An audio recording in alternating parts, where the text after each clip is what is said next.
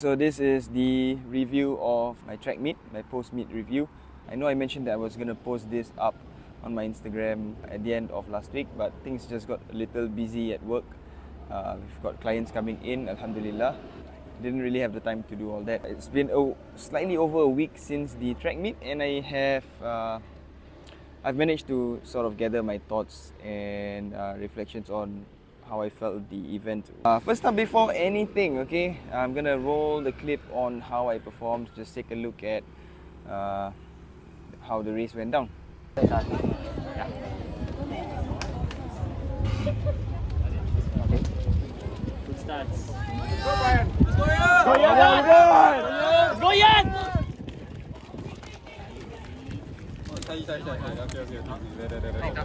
This is the final call for.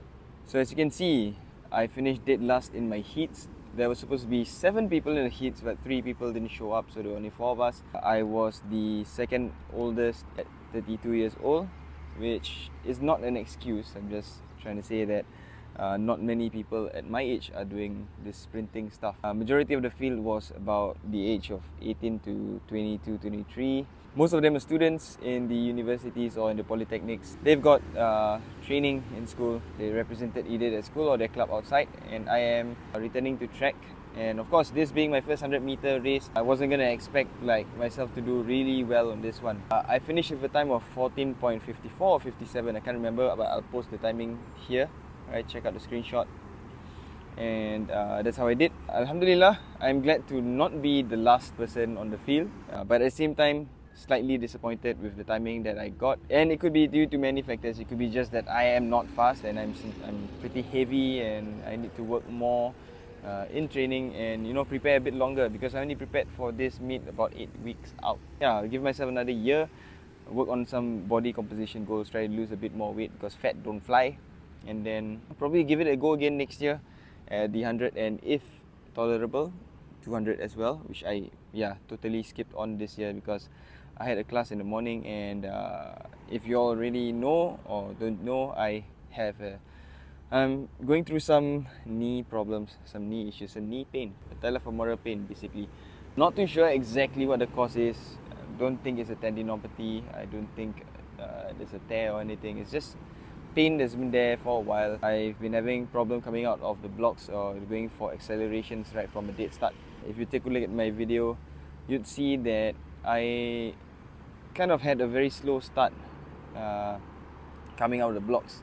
My first step was slow. It wasn't as explosive as what I felt I could do or come up with in training. Another reason for that could be also because of the lack of warm-up that I had, because the entire competition, right, I'm not blaming it on the organizers or anything, but it was super stressful for me because I was the only one. I had no coach, no manager, no teacher, nobody to run the logistics side of things for me. I had to do it myself, and it felt really stressful because I had to listen up for my name and at the same time get myself warmed up.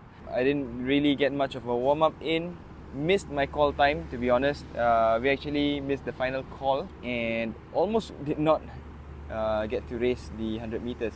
Thankfully, we had the one of the officials there who was holding on to the paper, and yeah, they decided to just let us race. So I really thank them, thank the organizers for allowing us to race when we were late for the final call. And then right after the final call, I didn't have much time to warm up because I was anxious and waiting for my name to be called up. So of course I was just standing around, jumping here and there, didn't get my proper full warm up in. Managed to try the blocks twice before actually being called up for my own heats. And during my heats itself, I totally blanked out and had no idea what I was doing with the blocks, and totally screwed up the setup of my blocks, and that I believe affected my timing, especially when it came to the actual race itself.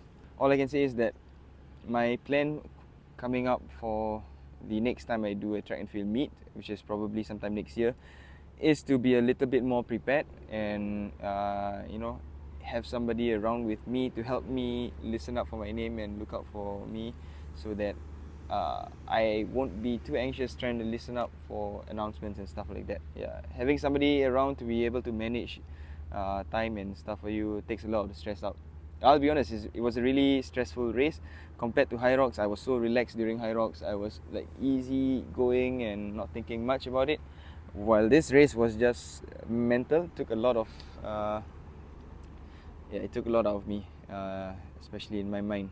And yeah, things that I would work on is to just be able to manage time better as we go forward. In terms of training wise, right now I am trying to fix my knee, so I'm going through some sort of a rehab for a couple of weeks, trying to fix them up, trying to just ease into lifting heavier weights and going back into like explosive stuff, adding sprints back in later on.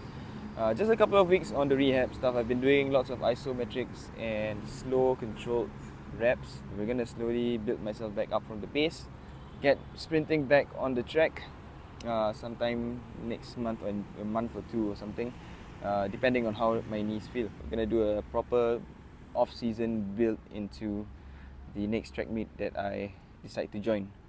I will probably join the track and field club maybe once a week or something. I'll see what my options are out there, and if all is good, then maybe I'll race more than one track meet next year. If not, Pesta Sukan next year, I'm gonna be back for you again. I'm gonna try and beat my PR now that I have a timing to my name for the 100-meter dash. All I've got to do is just beat that timing and continuously try to improve and beat that timing as time goes by. This whole sprinting thing, I know, is not in like a one and done kind of thing. I want to be doing this for the rest of my life. I want to be able to sprint until I'm in my 50s, 60s, 70s. Heck, even if I'm in the 80s and I can sprint, I will still do that. Because I believe that sprinting itself is the fountain of youth. So hopefully I can keep sprinting for the rest of my life. Yeah, that's about it. That's the update for the post-meet review. I hope that was helpful or something, or hope you kind of get a closure on my track meet story. As soon as my schedule frees up, or as soon as I get used to my current schedule, things will be running back normal. It's been a while since I actually managed to post daily content, and I'm trying to get back on the roll. I'm trying to get back onto that, posting daily on my Instagram. But right now, to be honest, it's not that much of a priority, because I think my clients at work are my priority, and Instagram is just something that's fun to do at times. Just trying to get my thoughts and views out there. Alright, that's enough yapping for today. Hope you guys enjoyed that. Don't forget to subscribe to this channel if you want to see more of my dad fitness stuff. Alright, take care. I'll see you guys soon.